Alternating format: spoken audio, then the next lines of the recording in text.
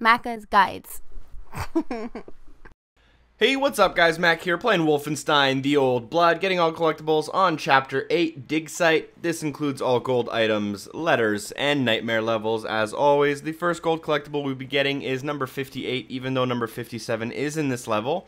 What we're going to want to do is kind of from where you start. I've taken out all the enemies. Go to the left-hand side down the hill, and you'll find this small kind of shed of some sort, and you can drop down into this secret path. You'll be notified that you found a secret once you drop into it.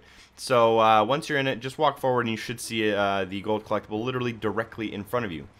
Now what you'll want to do is go up the ramp, and you'll see that there's a kind of big guard tower, and next to that guard tower there is a portable or some kind of a small structure where you can go inside. You can find a map of the area here, I believe, and you can also find a letter. This is King Otti's letter. This is your last letter in the game if you've been following along, which should unlock an achievement or trophy called Postman.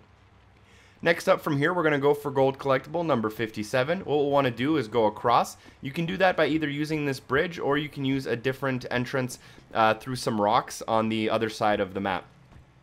So if you're going to use the bridge, just hop up onto these rocks and then crouch under this little tunnel here, and you'll be able to come into this area. Now there are a lot of enemies which I've taken out, so you'll want to drop down, and kind of at the back of this area from where I'm entering, you will find a tomb, and inside that tomb, right next to the tomb, you will find a gold collectible. Now if you took the other entrance into this is a pretty small area, so you should be able to find it without a problem either way.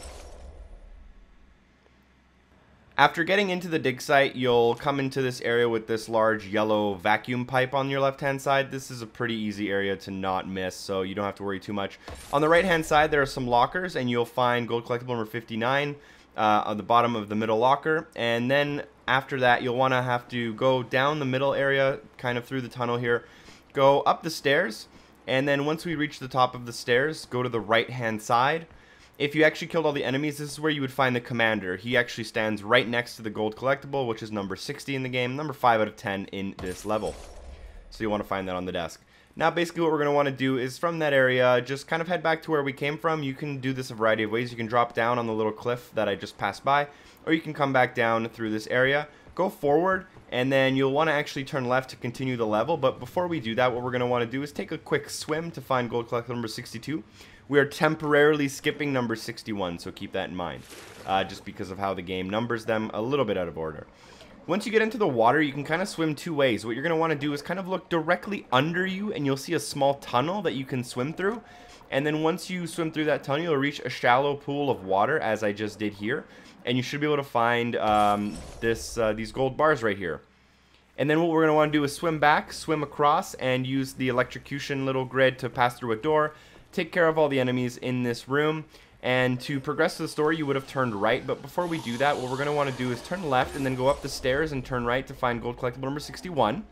And then we're going to go for the last nightmare level of the game. So to do that, across from where we just picked up our collectible, you'll see a small hole in a set of stairs. What you'll want to do is drop down into this area, and once we do that, you'll see a small little crawl space you can crawl through. You can actually see this bed from a previous area we were on in the level, but you can't access the area unless you open the door, and it only opens from the inside. So you want to keep that in mind. After completing this nightmare level, which is actually very, very easy on the easier difficulties, took me literally 40 seconds.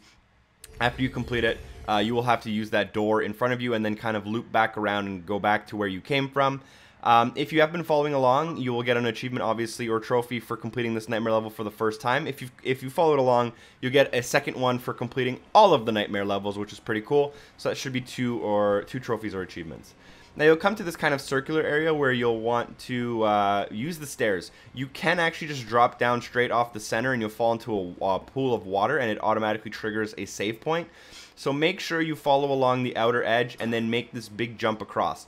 If you start falling, make sure you pause your game and restart your last checkpoint. And if you jump into this area, you'll find number 63. Now we'll come into this large room with a octagon or hexagon in the middle and a whole bunch of enemies. After the gate opens, you'll want to continue forward. You'll see a door to progress through the mission. Before we do that, make sure you look to the left-hand side of that door, and you should be able to find gold collectible number 64 of 64, which also unlocks golden pistols, which I'm not sure how to use. I think it's after you quit out and come back in, you get them.